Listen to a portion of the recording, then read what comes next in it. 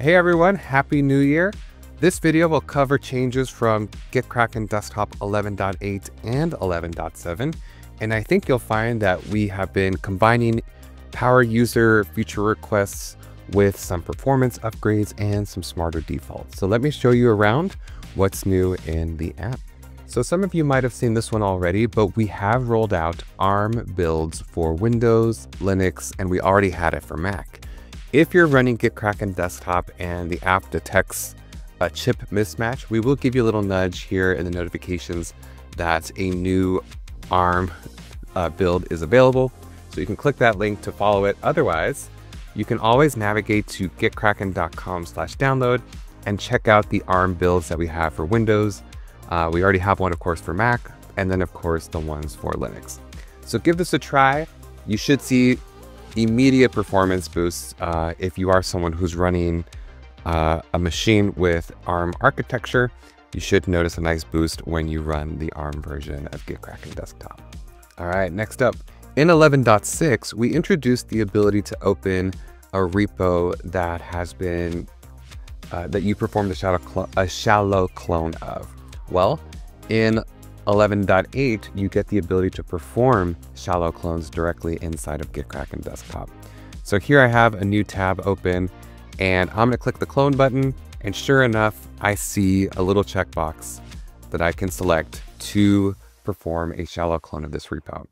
And here's where you can define the branch you wish to clone, how deep you wish to go, if you want to set up a cutoff date, or if you want to apply any flags that you would normally apply when performing the git clone action in the CLI. So I'm ready to go. Let's hit clone the repo. It's performing a shallow clone. I'm going 25 deep on main. Looks like it's good.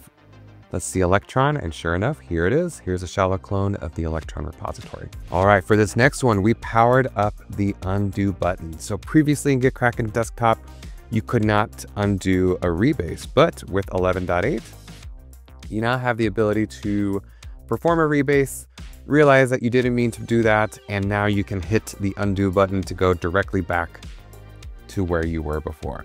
So if you run into a rebase, an interactive rebase, a cherry pick, or even a commit composition that didn't quite go the way you were expecting, use the undo button to go back to a previous state. For this next one, many users may not realize that they can click to edit a file when viewing the diff. So that's this button here in the top left.